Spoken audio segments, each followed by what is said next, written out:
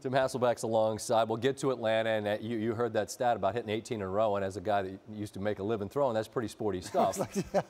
The Giants, not quite so sporty. I'll ask you the same wide-open question I asked Booger. Where do you start with them? Well, I think Booger was right. You do start with the offensive line, but I think the bigger thing, Scott, is you look at all of their big-time players. So whether it's Solder, whether it's Eli, whether it's Odell, whether it's Saquon Barkley, like those guys all need to play better. This speaks to the way we view sports now. Look at Golden State. They changed the way people play basketball, shoot 1,000,000 threes. This year you saw the Tampa Bay Rays go to the opener. They stopped going with starting pitching. Right. And this is math. The analytics folks are saying go for it on fourth down. People are doing it more.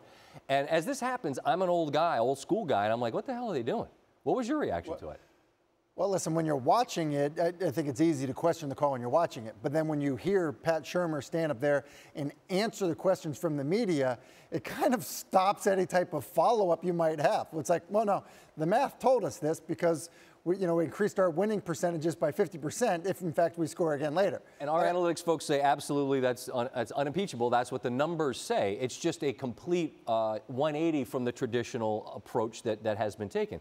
Okay, so you get it. You still would have needed to get a stop, which they didn't get. Right. So in the end, what gets questioned is something that I think isn't as important as the bigger issues that they've got, which we were going to get to before Coach Shurmur began speaking. Yeah. You know what's interesting, though, about Pat, and I think this is what struck me watching him there. You know, after the whole Odell interview with Josina thing, he came out and said, look, I'm going to address it. This is what I'm going to say, and now it's over. Look at how he's come out and addressed these things. For a team that's a 1-6 football team that the New York media is going to be bearing down on, I think that he's actually handling this about as good as you possibly could.